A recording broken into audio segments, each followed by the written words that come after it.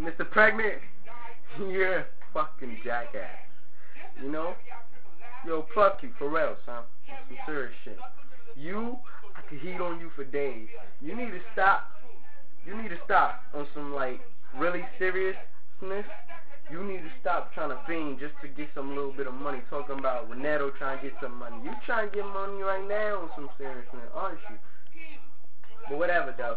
Like, you know, do you hear yourself right now, son?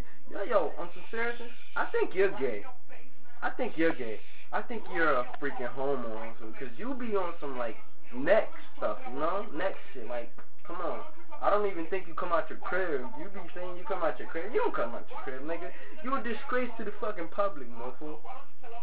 But yeah, like, on some seriousness, they need to delete you off this crap, because you are doing nothing but doing stupidness, son.